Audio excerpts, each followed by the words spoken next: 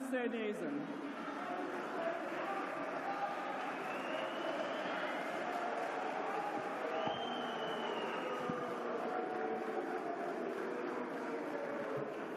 Thank you very much, Madam Speaker.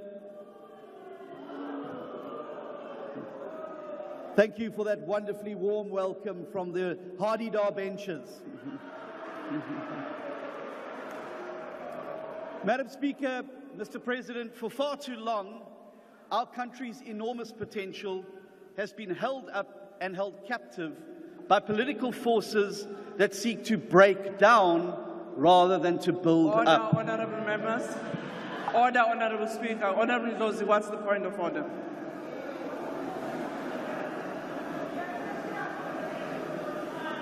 What is the point of order? Sorry, Speaker, I was switching on the mic. No, I wanted Speaker respectfully to address this honourable member with his rightful title as a matriculant, seeing that there are confusions of titles today. Honourable This is a Ndlozi. judge. Honourable Now Ndlozi. you have a matriculant. Honourable Ndlozi. Honourable members. Order. Honourable members, you have just been into an induction after your election. You were advised what are the points of orders, what are the rules, and it's very disappointing that some of you are doing exactly the opposite. Honourable Ndlozi, you know that was not a point of order, and it's actually spurious. Order. Honourable Steenhuisen, can you proceed? Thank you very much, Madam Speaker. I think that the grannies and the pensioners and the Stokvels who had their money stolen from them at VBS don't sleep any better knowing that the people who stole from them have doctorates and master's degrees.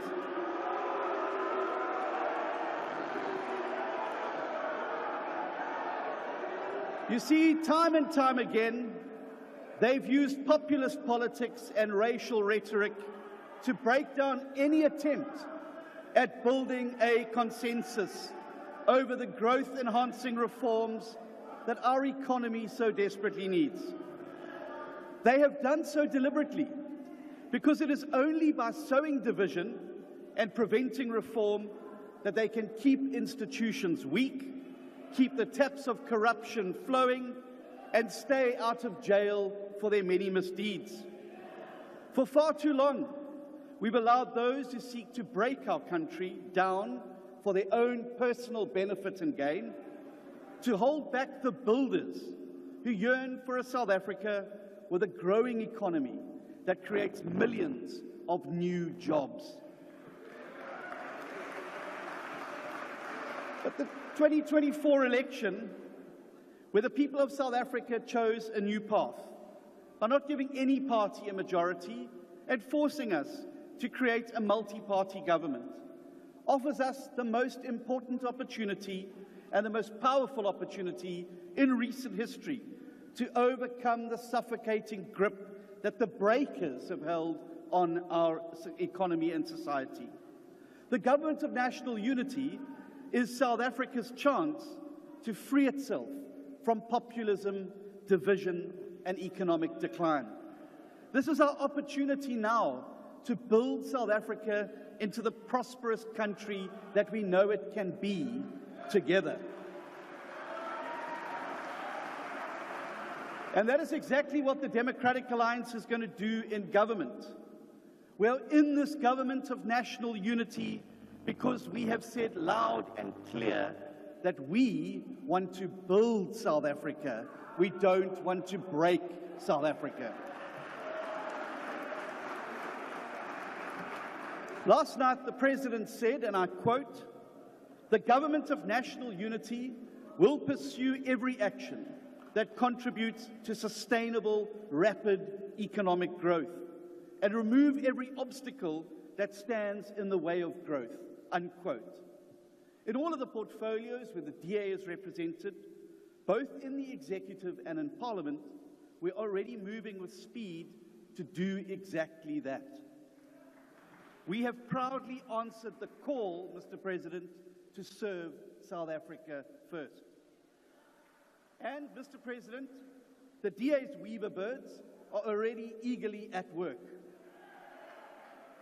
In agriculture, we are building a South Africa by partnering with the private sector to enhance biosecurity, extension services, international trade, and to turn the agricultural sector into an engine room of economic growth and job creation.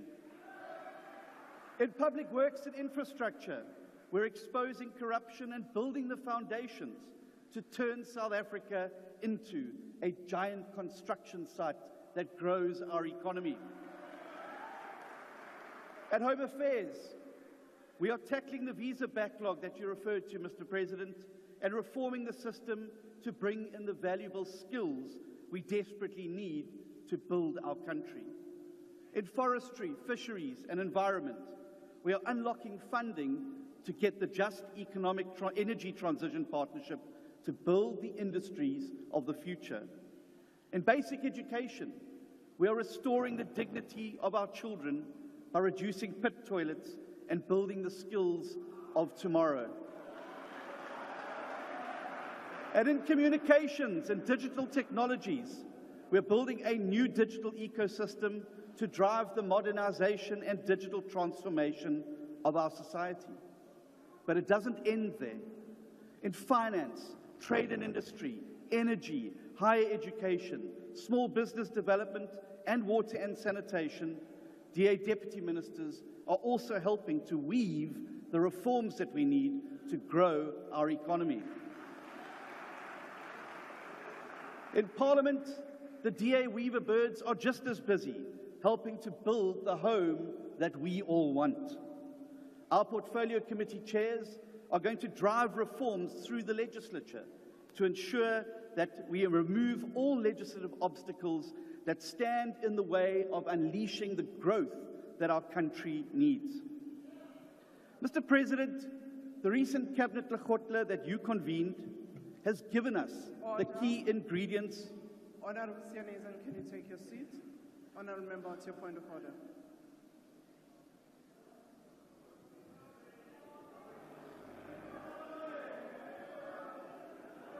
Madam Speaker, I'm EFF Ndlozi from Mkhonto Wesizwe Party. I rise in terms of Rule 81, and I seek your guidance, Madam Speaker, in terms of the Speaker's list.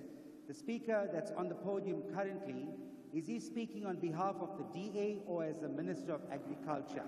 Thank you. Honourable Member, that is not the point of order.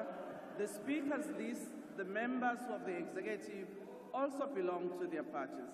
So that's not a point of order. Honourable Member, you can proceed. Honourable Steenhuisen, you can proceed. He may be ready, but I'm able.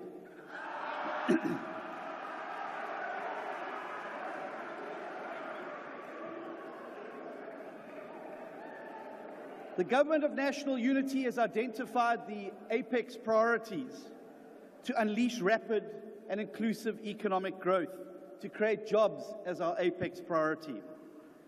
To achieve this, we have identified and committed to a responsible fiscal path that reduces the national debt in order to free up more money and resources for productive investments. The planned review of the sectoral master plans to identify obstacles to growth emphasize and focus on our need for exports, slashing red tape, crowding in private sector investment, and these are the key ingredients that we need. We welcome the interventions to expand the basket of VAT-free goods so we can put food on the tables of more South Africans at a cheaper price. Specialized policing units to fight violent crime and the construction mafias. These policy changes are some that the DA has long advocated for, and we believe they will make a meaningful impact on our people. Now, while the Government of National Unity has met the requirement for sufficient consensus outlined in the Statement of Intent, some key matters of economic policy and other issues around how we deal with problems going forward, it is important to acknowledge that there are still some areas of divergence that require attention.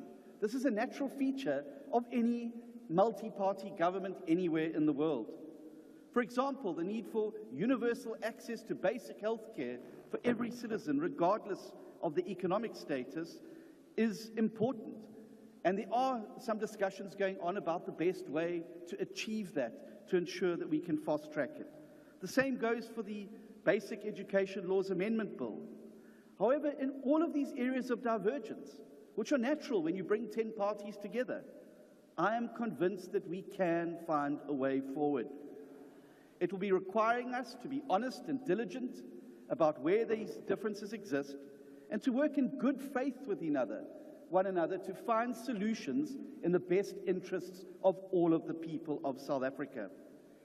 Honourable Speaker, if this Government of National Unity succeeds in delivering on its apex priority of growing the economy and creating jobs, then the builders will defeat the breakers once and for all. And this is because if we rapidly expand growth and job creation, we will diffuse the populist tinderbox that the breakers continuously exploit for their own gain. Let me tell you right now that the single greatest fear of the breakers in this House is that the Government of National Unity succeeds in growing the economy and making South Africa a better place. The greatest fear of the breakers is not that South Africa fails. It'll suit them just fine. If the country goes up in smoke, it'll fuel the politics of division and hatred upon which they thrive. No, the breakers' greatest fear is that South Africa succeeds and our people prosper. Because if that happens, it will destroy the foundation upon which the breakers have built their ugly politics of resentment and populism.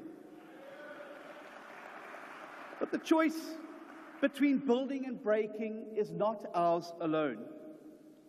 The creation of the Government of National Unity means that every South African now stands before an important choice. Who wants to be a builder rather than a breaker? And we need those citizens who want to be builders to strengthen the Government of National Unity's hand. To be clear, the Government of National Unity will not be a kumbaya chorus. No multi-party government ever is. And if you've seen successful weavers' nests, you will know quite clearly that things do get noisy from time to time. But this GNU represents the broad interests. And the truth is that the builders in our society have to make this government work, because the parties who sit on the opposite side of the GNU want to break South Africa beyond all repair through their looting, their populism, their Gupta selling out, their VBS looting, and their violence. And so to every South African, I say now is a time for the choosing. Are you a builder or are you a breaker? Order, honourable members, what is your point of order? No, Chair. Let me just clarify it first on your table. Is that a point of order? No, it's not a point of order. What is the point? Let me. Order. I just want to check if Mr. Steenhuisen, does he really understand what he's saying? Honourable member, that's not the point of order. Thank you very much. Honourable Steenhuisen, can you proceed? Honourable Steenhuisen, can you proceed with the speech? When you drive north from here, you will find a magical part of South Africa known as the Kalahari. When you get there, you know that the most successful weaver nests are the ones where as many birds as possible work as hard as possible to build and protect their shared home. And whenever they see a boomslang coming in there to try and steal the eggs, they work together to sound the alarm and protect their home. And so it must be for South Africa. To the breakers, to them I simply say that even the wiliest boomslang doesn't stand a chance when 60 million weaver birds unite to build and defend the home that we love.